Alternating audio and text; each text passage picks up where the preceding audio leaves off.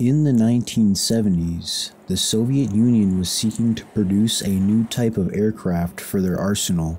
They would launch a program to produce a new heavy bomber, incorporating new swing-wing technology and have the capability of flying at supersonic speed, with it being required to have a maximum speed of Mach 2.3.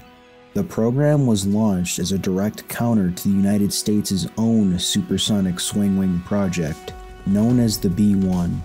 Out of the other contestants, the Tupolev design would come ahead, the design being named Aircraft 160M.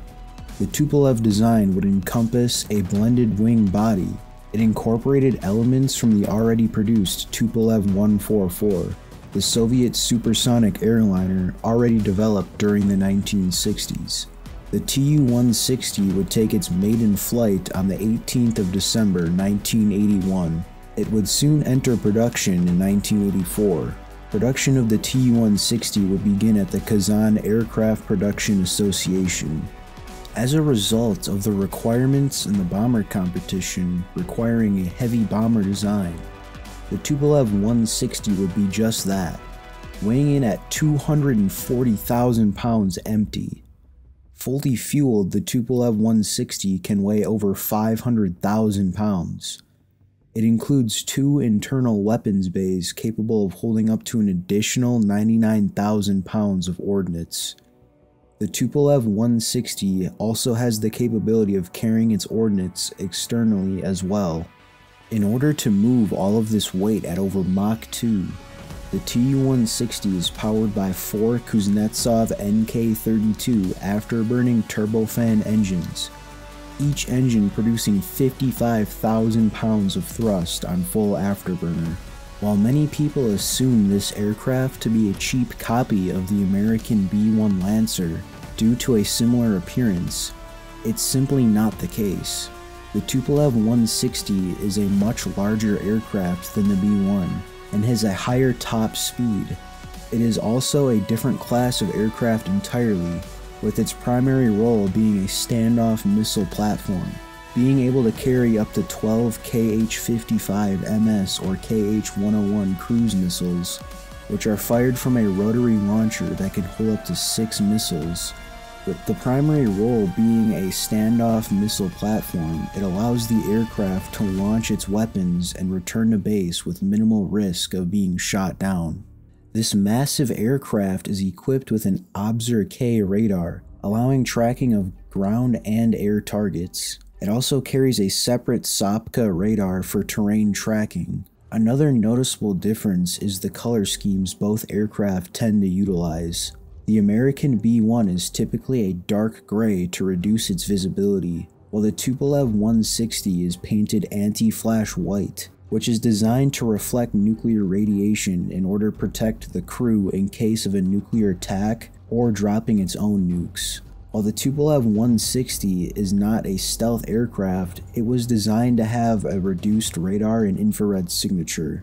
In April 1987, the Tu-160 would enter service. It would first be operated by the 184th Guards Heavy Bomber Regiment, located in Pryluki, Ukraine. Later that April, the Tu-160 would be delivered to the squadrons which were part of the long-range aviation branch of the Soviet Air Force. A total of 19 Tu-160s were stationed in Ukraine after the Soviet Union dissolved. Ukraine would keep them as a part of their arsenal when on the 25th of August 1991, the Ukrainian government decreed the new nation would take control of all military units in their territory. By the mid-90s, all 19 Tu-160s Ukraine possessed would be effectively grounded due to the lack of technical support and spare parts. Since Ukraine had no value in the Tu-160s from a militaristic standpoint, they would attempt to sell them back to Russia. However, it would not be a straightforward process due to lengthy price negotiations.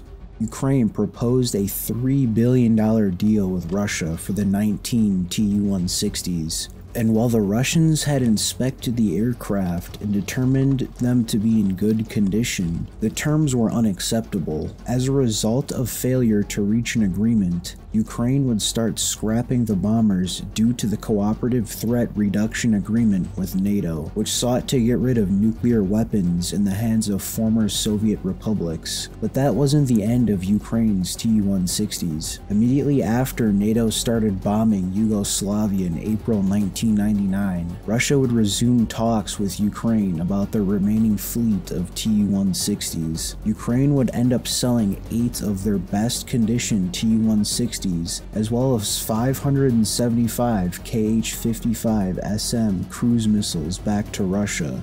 In return, Russia would relieve $285 million worth of Ukraine's natural gas debt. The Tupolev 160 would conduct many operations and military exercises, such as in 2006 when a pair of Tu-160s flew into US-controlled airspace in the Arctic undetected. Most notably, the Tu-160 would serve in its debut combat operation as part of Russian military intervention during the Syrian civil war in 2015.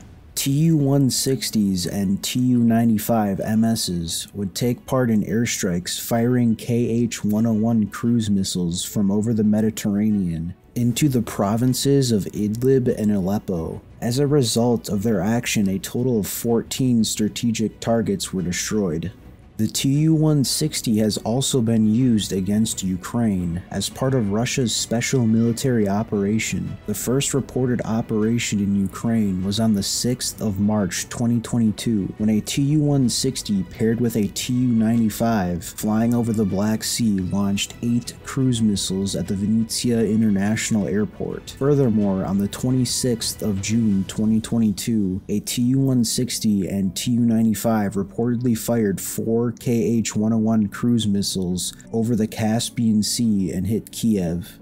The Tu-160 is definitely an impressive aircraft with an extensive service record and also setting many records, such as in 1989 and 1990 when the Tu-160 set several airspeed records in its weight class. It also set a record-breaking 23-hour patrol in 2010 with a planned distance of 18,000 kilometers being traveled. Russia is currently the sole operator of the Tu-160. There have been reports of negotiations with India. India is interested in purchasing 6 Tu-160s. If the plans go through, they'd become the first export customer of the Tu-160. Russia currently only has 17 Tu-160s, with 50 more newly built aircraft ordered as of April 2015. Thanks for watching. Like and subscribe. Make sure to hit the bell icon to be informed when I release new videos.